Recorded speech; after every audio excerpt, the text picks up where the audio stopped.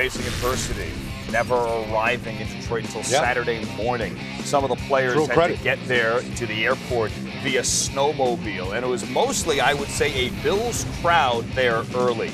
Robert Woods was putting on an exhibition early. This is not Odell Beckham, but Nate, that's a pretty touchdown. That is a pretty strong catch right there. Big hands. They say helmet or higher when you're in the red zone. That way the receiver can get his hands on it. He went up there strong. Not body catch, strong hands. Came down touchdown. The first Bills touchdown in 7 quarters. Want more Robert Woods? Look at that.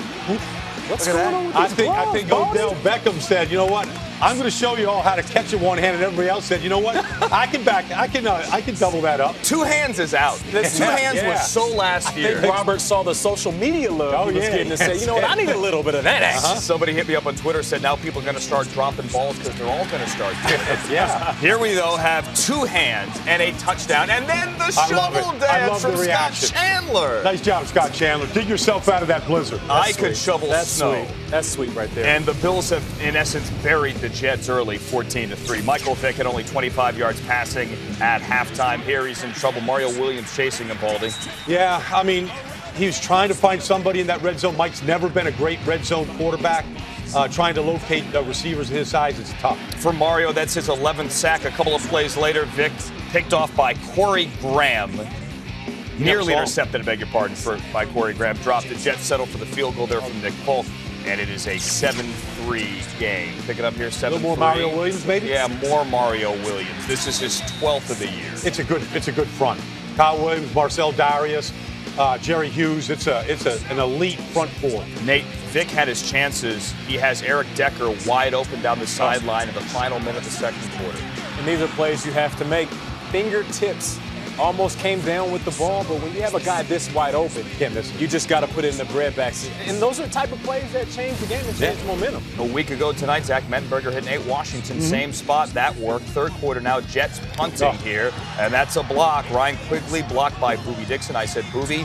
Manny Lawson for the touchdown. It's 24-3. Rex Ryan, your thoughts? Well, Jaquan Jarrett just gets run right over here, right into the punter. All phases tonight. Now, I told you Vick had a little bit of an ankle injury. Here's maybe where it happened. Jerry Hughes sacks him for a 5-yard loss here. Vick is going to get up slowly as Jerry Hughes goes thumbs up. And Michael Vick clearly is limping, not suggesting they benched him just because of the score. He was banged up. Next play, 3rd and 15.